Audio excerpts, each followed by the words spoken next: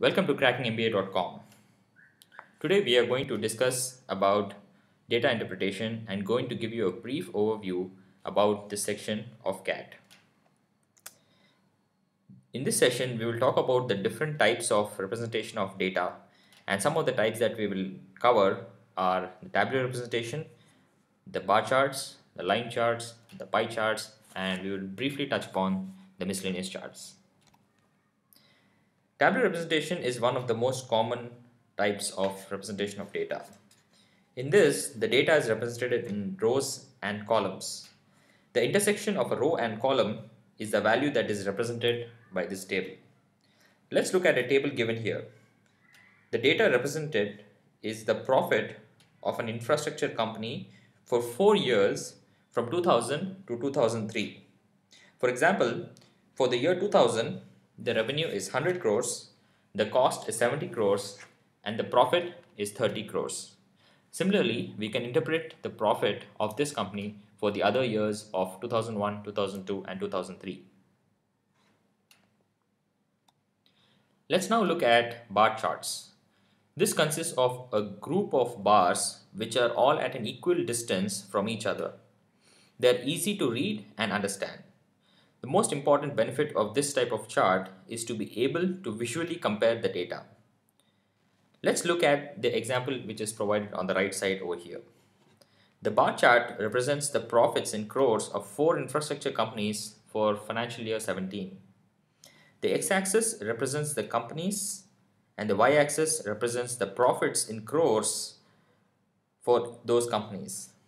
We can clearly observe that Rabila has the highest profits while TNT Inc.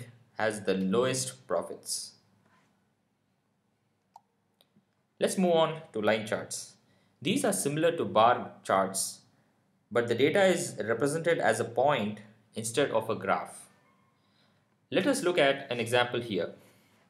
This line chart represents the profits of 4 infrastructure companies for that financial year 17. This is similar to the data that we've seen in the previous slide, but the data here is now represented as dots.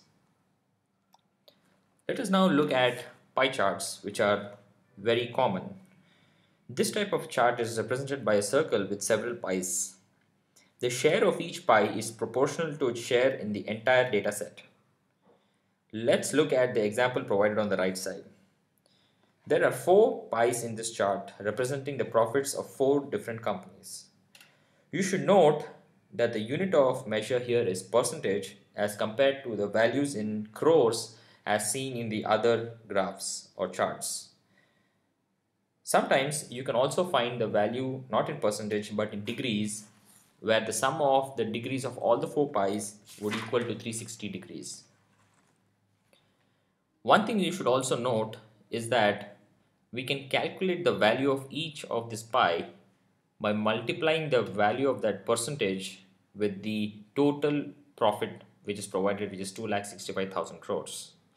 This would give the profit for each infrastructure company as represented in the pie chart. Let's now look at miscellaneous charts. So some of the other charts that you can also find the spider charts and the scatter plots, and due to paucity of time we will not go into depth of these 2 charts, but definitely we will cover these charts in subsequent sessions. So on the closing note, revise the definition of each type of chart and what data they represent. Take the mock sectional test titled Intro to DI in the Android app to test your knowledge, and also reach out to us if you have any questions in the dashboard section of our Android app. Thank you.